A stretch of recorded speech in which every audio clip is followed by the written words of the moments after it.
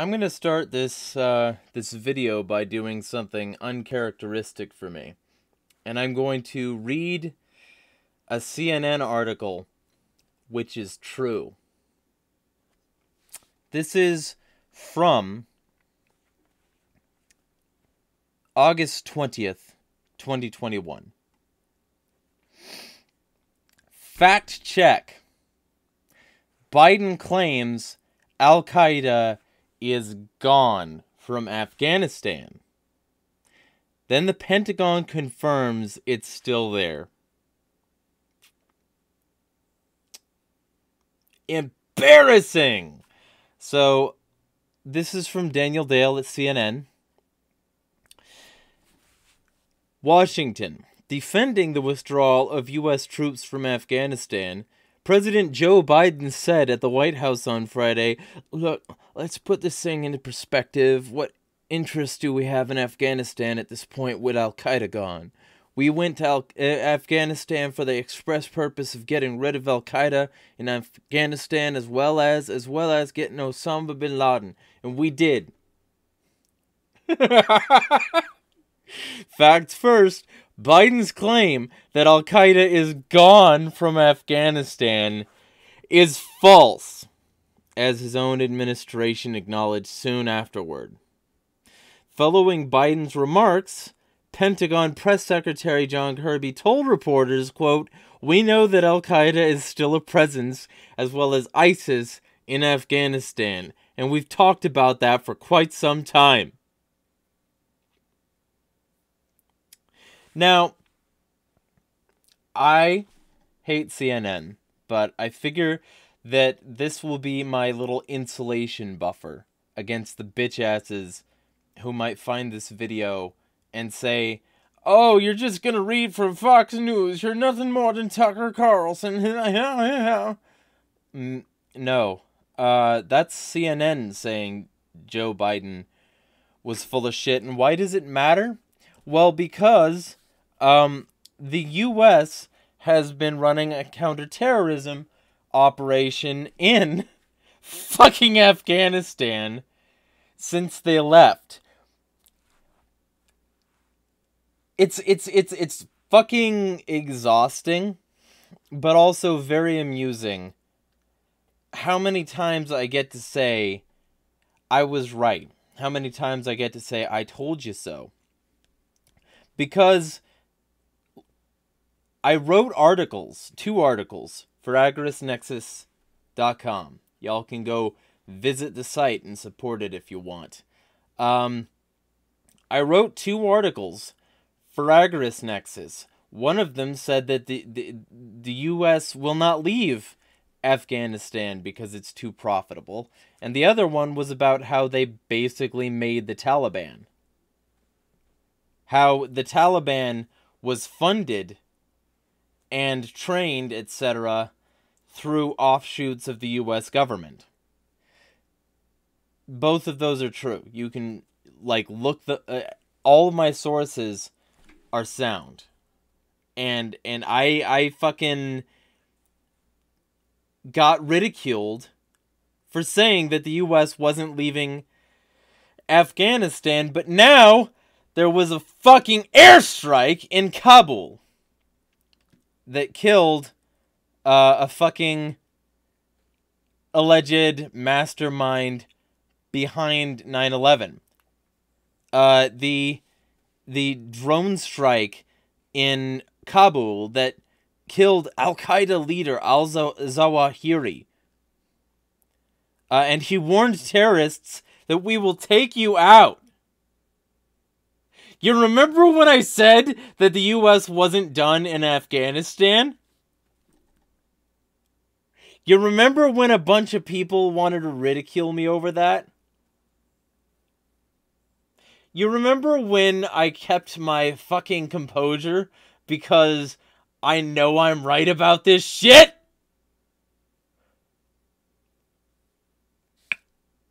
This is for you. We don't even know that they got Osama bin Laden. But isn't it fucking funny that they could get this guy by an airstrike, but they couldn't get Osama bin Laden by an airstrike. Right? Isn't it fucking funny that they just dropped the body into the fucking water?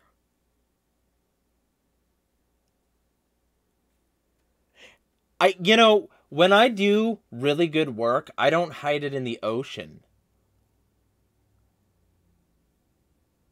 If I did something awesome, my first goal wouldn't be to hide the evidence.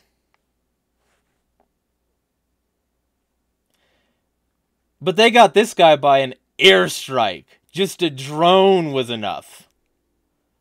Fucking what? What? So, this is what happened. Is they did an airstrike and they took out a guy in Afghanistan. They took out Ayman al-Zawahiri, who allegedly oversaw 9/11 with bin Laden, who was a CIA asset, let me remind you, Tim Osman. They did that. They funded OBL as Tim Osman. They funded him through Operation Cyclone. They kept it going with his camp in Coast. And then, once they had enough people there that they could claim more threats, then they had the War on Terror. And an excuse for a bunch of justice. Huh. And now Biden is saying justice has been served when a country the U.S. allegedly pulled out of had enough on-the-ground intelligence to conduct a successful airstrike. One that they couldn't even conduct to take out the other guy. So they're clearly still fucking in Afghanistan! Or they have assets there, like the Taliban they funded. And it wasn't just during the Operation Cyclone thing either. That was just like during the formative years, right? They sent like tens of millions of dollars to the Taliban to criminalize opium. And then opium was criminalized, and they had a bunch of opium. So they sold it, and exports massively increased. And the Taliban made a fuck ton of money. And that's how the Taliban maintained presence and relevance prior to 9/11. And then post 9/11, they maintained it because they were suddenly a terrible people. Right?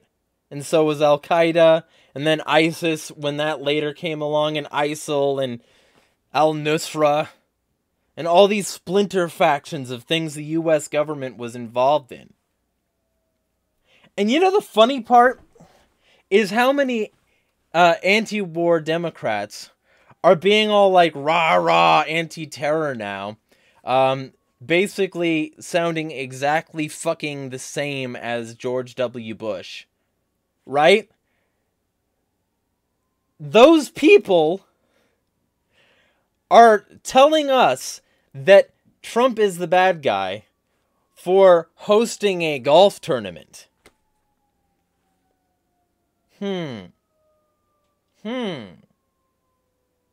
know, Biden sent a huge amount of,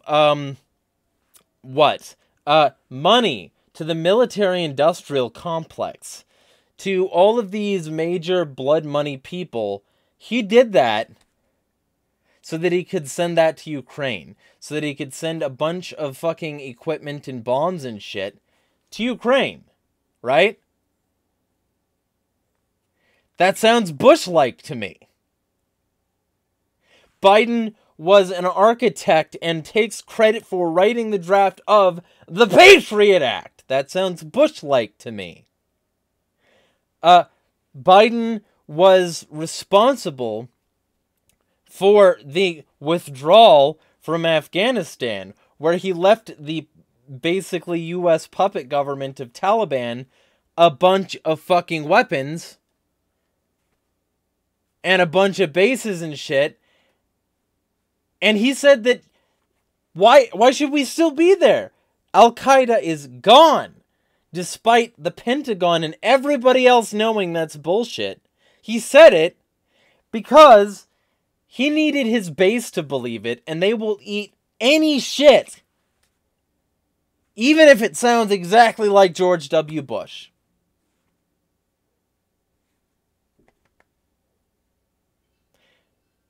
That's the truth. The truth is that his base will repeat blindly whatever he says, even if it sounds exactly like George W. Bush. So George W. Bush with that mission accomplished meme behind him, just picture the same fucking thing, but this time with Biden and Ayman al-Zawahiri. So yeah, Trump hosted a golf tournament. And they're saying that because it's Saudi Arabia funded, like $25 million prize from them, that's somehow evidence that Trump is in bed with the Saudis. Maybe. But who did Biden go to immediately as soon as he said fuck you to Russia? Huh? He went to the Saudis. He was like, please give us oil. Please capitulate. Please help us with our agenda in your fucking territory and region. And I think they told him to go fuck himself. But, like, they were the first people he went to. For fucking sure. And the U.S. is still backing a Saudi-backed genocide in Yemen. Despite what they did to Jamal Khashoggi, the Washington Post reporter who had the audacity to go against the House of Saud, the richest royal family on the planet, partially due to the petrodollar that organizations like NATO uphold.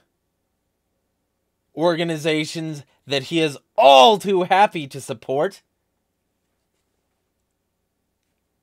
The audience at this LIVGOLF tournament, they fucking chanted, "Let's go, Brandon."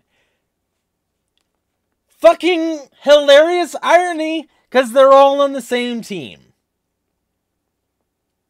It was held at the Trump National Bedminster in Bedminster, New Jersey.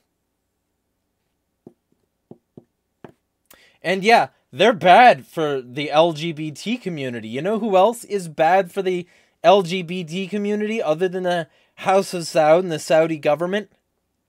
Ukraine! There are so many human rights abuse reports in Ukraine with regards to the LGBT community. So they can claim that going against Trump right now because of this golf tournament is somehow awesome for the LGBT community, but they're fucking full of shit.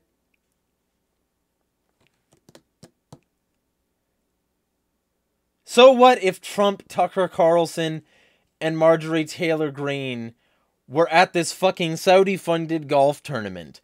The Saudis are in so much of U.S. politics and corporate fucking business that it's stunning. And Biden is all too happy to work with them. So don't tell me that this is a difference between the two. Especially not while Biden is literally proving me right about my statements regarding Afghanistan. He didn't want to leave.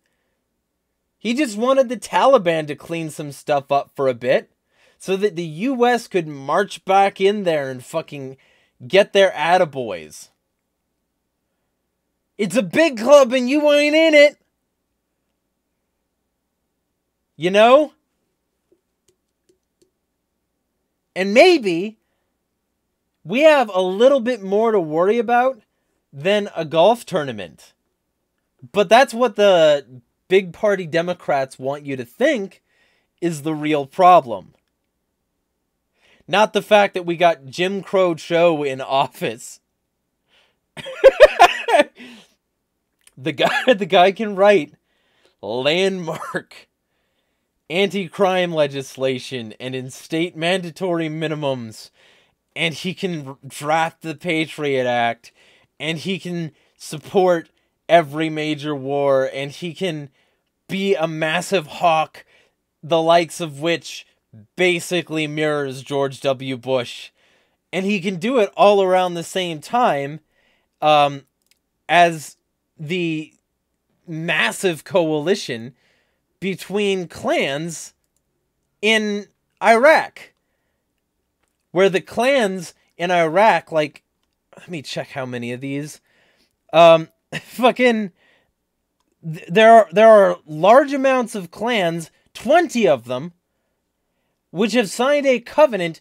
This is from the Middle East Monitor, stressing that they will work to support Palestine and the Palestinian cause, quote, until the liberation of Palestine and realization of Palestinian rights, end quote. Shehab news agency reported on Sunday. Almost like countries with iron domes supported by the US aren't very well liked by people in the region. Almost like that's not going to be different when Ukraine gets their own Iron Dome. Almost like the war hawks love Iron Domes and strategic munitions deposits that can be used by host countries. They love arms deals. They love petrol deals. They love fucking massive trade deals because they get to seem very liberal and very progressive while doing the same shit George W. Bush did. And the same shit George H.W. Bush and Clinton and Nixon. All down the line. They're all on the same fucking team. And there are a bunch of Democrats acting like because Biden oversaw one airstrike that killed somebody in Kabul. And by the way, there was some collateral damage. I'm sure we'll be hearing about that and also some blowback. But because Biden killed this one guy, he's suddenly a fucking star-spangled awesome leader. The US is plunging into recession. We're getting the Great Reset. We're getting biometric identification, privacy-free currency. We're getting all this stuff that I said we were getting that's going to be really fucking bad for everybody but those in power and profit. We're getting all of that from a president who's acting exactly like George W. Bush and the same kinds of people who used to oppose this stuff. They're now suddenly cheerleading it.